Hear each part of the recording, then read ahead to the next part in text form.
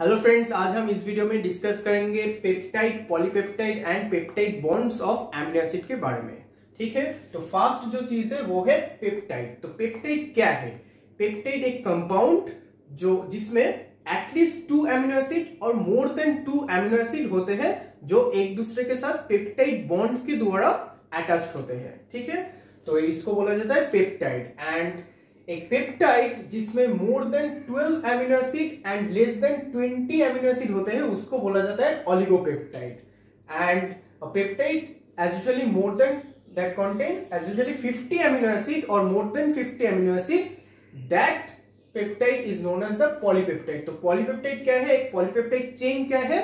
एक polypeptide chain जिसमें more than 50 amino acid एक दूसरे के साथ पॉलीपेप्टाइड बॉन्ड के द्वारा अटैच होते हैं उसको बोला जाता है पॉलीपेप्टाइड। ठीक है, तो अभी हम देखेंगे पेप्टाइड बॉन्ड कैसे फॉर्म्ड होते हैं between amino acid. 2 amino acid के अंदर एक पेप्टाइड बॉन्ड कैसे फॉर्म होता है।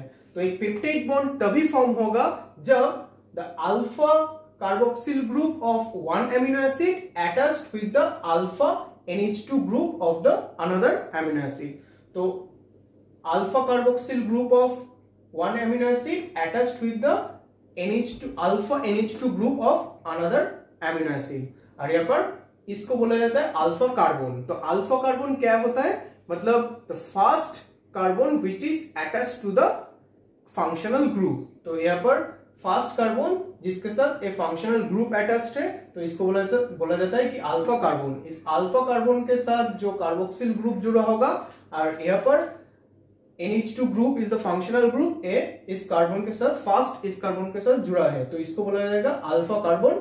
एंड ए अल्फा कार्बन के साथ जुड़ा हुआ NH2 ग्रुप, तो द अल्फा कार्बन के साथ जुड़ा हुआ carboxyl group and another amino acid जिसके साथ अल्फा NH2 ग्रुप जुड़ा है, इन दोनों के बीच में ही पेप्टाइड बॉन्ड फॉर्म हो सकता है। ठीक है, तो कैसे होगा? तो OH group of COOH and 1 hydrogen from NH2 group as a H2O, मतलब वाटर मॉलिक्यूल के तरह वाटर मॉलिक्यूल के हिसाब से यहां से रिलीज होगा। एंड इसमें इन दोनों में एक बॉन्ड फॉर्म होगा जिसको बोला जाएगा पेप्टाइड बॉन्ड। तो इन CO एंड NH के बीच जो बॉन्ड फॉर्म हुआ है इसको बोला जाता है पेप्टाइड बॉन्ड। ठीक है, तो अभी एक डाइपेप्टाइड फॉर्म हुआ, इन दोनों के बीच पेप्टाइड बॉन्ड फॉर्म हो गए, एक डाइपेप्टाइड हुआ। अगर इसको हम ट्राइपेप्टाइड बनाएंगे तो क्या करना होगा? और एक एमिनो एसिड आएगा, उनके जो अल्फा NH2 ग्रुप होगा वो इसके साथ बाइंड होगा, क्योंकि ए है अल्फा कार्बन, तो अल्फा कार्बन के साथ यहाँ पर COOH ग्रुप है, तो यहाँ पर नेक्स्ट जो एमिनो एसिड आएगा उसका जो अल्फा NH2 ग्रुप होगा उसके साथ एक बॉन्ड फॉर्म करेगा, पेप्टाइड बॉन्ड फॉर्म होगा और एक वाटर मॉलिक्यूल रिलीज होगा। तो ऐसे करके ट्राइपेप्टाइड होगा। ऐसे ऐसे करके पॉलीपेप्टाइड मतलब बहुत सारे एमिनो एसिड जुड़ सकते हैं एक साथ by forming a peptide bond formation.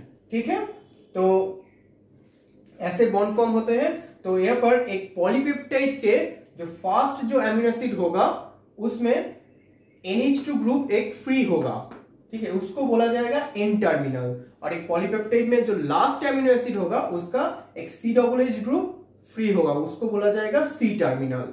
ठीक है, तो यहाँ पर जो पेप्टाइड बॉन्ड है, ये पेप्टाइड बॉन्ड का एक पार्शियल डबल बॉन्ड कैरेक्टर होता है रेजोनेंस के द्वारा, रेजोनेंस के लिए।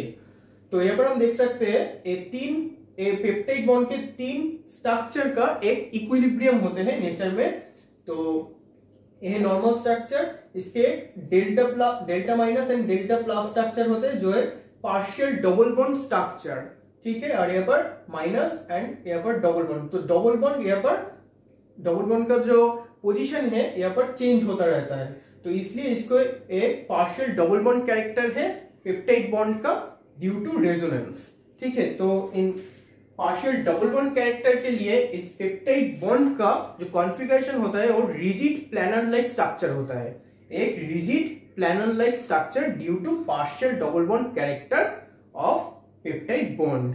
ठीक है, तो यही है total for peptide, polypeptide and peptide bonds. ठीक है, तो अभी हम कुछ न्यूमेरिकल्स देखेंगे for calculation of molecular weight of protein and amino acid and protein के मॉलिक्यूलर वेट कैलकुलेशन करने के लिए कुछ हम न्यूमेरिकल्स देखेंगे, जिसके मतलब एक प्रोटीन में जितने भी एमिनो एसिड होता है वो पेप्टाइड बॉन्ड फॉर्मेशन करने के बाद उसका मॉलिक्यूलर वेट का कैसे वैरी होता है वो हम इन न्यूमेरिकल्स के द्वारा देखेंगे। तो फर्स्ट जो क्वेश्चन है वो है, if N amino acid have molecular weight of 75 then what will be the molecular weight of dipeptide and पेंटापेप्टाइड of same amino acid. Okay, एक मॉलिक्यूलर वेट का एक एमिनो एसिड का मॉलिक्यूलर वेट है 75, उस एमिनो एसिड का same amino acid का अगर दो एमिनो एसिड जुड़ के एक डाइपेप्टाइड होगा उसका मॉलिक्यूलर वेट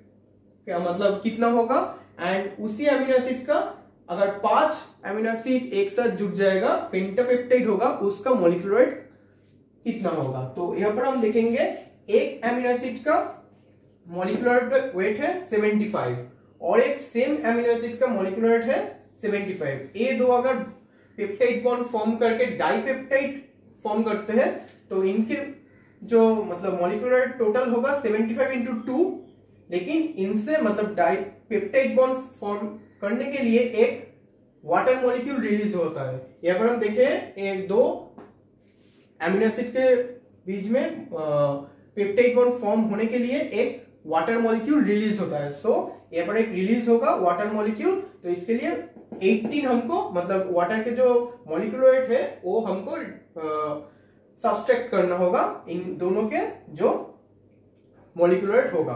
तो 75 इंटू 2 माइनस 18, तो ए होगा हमारा मॉलिक्यूलर वेट ऑफ डाइपेप्टाइड। अगर अलग अलग करते तो इन दोनों का टोटल होता है 150, लेकिन उनसे हमको माइनस 18 करना होगा क्योंकि पेप्टाइड बॉन्ड फॉर्मेशन के बाद पेप्टाइड बॉन्ड फॉर्मेशन के लिए एक हाइड्रोजन मॉलिक्यूल रिलीज होता है। ठीक है, तो डाइपेप्टाइड का ए मॉलिक्यूलर वेट होगा एंड उसके बाद हम देखेंगे पेंटापेप्टाइड का मॉलिक्यूलर वेट क्या होगा। तो यहाँ पर हम देखेंगे कि for 2 amino acid peptide bond is 1, तो हम देखेंगे कि 2 एमिनो एसिड के लिए एक पेप्टाइड बॉन्ड होता है। तो यहाँ पर हम देखेंगे अगर 5 एमिनो एसिड होगा, अगर 5 ऐसे एमिनो एसिड है जो पेप्टाइड बॉन्ड्स के द्वारा एक दूसरे के साथ अटैच्ड है, तो यहाँ पर 5 एमिनो एसिड के लिए total 1 2 3 4 peptide bonds are there. तो यहाँ पर हम एक फॉर्मूला निकल सकते हैं कि for n number of amino acid peptide bonds will be n-1। अगर 100 एमिनो एसिड होते हैं तो peptide bonds will be 100 - 1 99। Okay, तो यहाँ पर हम ये जो न्यूमेरिकल है इसके लिए देखेंगे for 5 amino acid peptide bond will be 5 - 1 4। तो अभी जो हमारा मॉलिक्यूलर वेट एक का मॉलिक्यूलर वेट है 75, 5 का होगा 5 इंटू 75 माइनस करना होगा क्योंकि हर एक पेप्टाइड बॉन्ड के लिए हर एक वाटर मॉलिक्यूल निकलता है। तो यहाँ पर पेप्टाइड बॉन्ड कितना है 4 है, तो इसके लिए 4 इंटू वाटर मॉलिक्यूल, वाटर का मॉलिक्यूलर वेट 18, 4 इंटू 18 हमको माइनस करना होगा क्योंकि एक पेप्टाइड में जो पेप्टाइड बॉन्ड होता है उसके लिए वाटर मॉलिक्यूल रिलीज होता है, तो मॉलिक्यूलर वेट रिड्यूस होगा। ठीक है, तो पेंटापेप्टाइड का जो मॉलिक्यूलर वेट होगा वो ए होगा। ठीक है, तो ये फर्स्ट न्यूमेरिकल का आंसर। नेक्स्ट जो है वो है, if a protein have 100 amino acid residue, if a protein have 100 amino acid residue then calculate the molecular weight of that protein। एक प्रोटीन में 100 एमिनो एसिड एक साथ है, ठीक है, उनका मॉलिक्यूलर वेट मतलब कितना होगा। तो यहाँ पर हम देखेंगे कि यहाँ पर एक चीज हमें याद रखना पड़ेगा कि average molecular weight of N amino acid is 128 Dalton. एक एमिनो एसिड के एवरेज मॉलिक्यूलर वेट है 128 Dalton, and one thing we have to remember that average molecular weight of amino acid in protein, एक protein में amino acid के जो average है, average molecular weight है वो है 128 माइनस 18। नॉर्मल है, नॉर्मल नेचर में है 128 एवरेज, एंड जो प्रोटीन में होगा वो होगा 128 माइनस 18 दैट इज 110, क्योंकि जो प्रोटीन में जो एमिनो एसिड प्रेजेंट है उस वो मतलब पेप्टाइड बॉन्ड के द्वारा एक दूसरे के साथ ऐड है। तो पेप्टाइड बॉन्ड फॉर्मेशन के लिए हाइड्रोजन मॉलिक्यूल वाटर मॉलिक्यूल निकलता है, तो तो वाटर मॉलिक्यूल का जो मॉलिक्यूलर वेट है उसको हमको माइनस करना होगा। तो प्रोटीन में जो average molecular weight of amino acid है वो है 110 डाल्टन। तो यहाँ पर 100 एमिनो एसिड के लिए 100 एमिनो एसिड का जो प्रोटीन है उसका मॉलिक्यूलर वेट कितना होगा, 100 into 110, 100 amino acid into molecular weight 110 minus ये जो 100 एमिनो एसिड का प्रोटीन है इसमें पेप्टाइड बॉन्ड कितना है। तो पेप्टाइड बॉन्ड हम देखेंगे 100 माइनस 1 99, तो 99 इंटू 18 मतलब 99 पेप्टाइड बॉन्ड से मतलब 99 वाटर मॉलिक्यूल रिलीज होगा। तो यहाँ पर 100 इंटू 110 माइनस 99 इंटू 18 ये होगा हमारा 100 एमिनो एसिड के प्रोटीन का मॉलिक्यूलर वेट। ठीक है, तो नेक्स्ट जो क्वेश्चन है वो है if molecular weight of glycine is 75 Dalton then calculate a circular polymer of 20 glycine. एक ग्लाइसिन का मॉलिक्यूलर वेट है 75। ठीक है, तो एक सर्कुलर पॉलीमर है, circular polymer of 20 amino acid, 20 amino acid के एक सर्कुलर पॉलीमर है, तो उसका मॉलिक्यूलर वेट कितना होगा।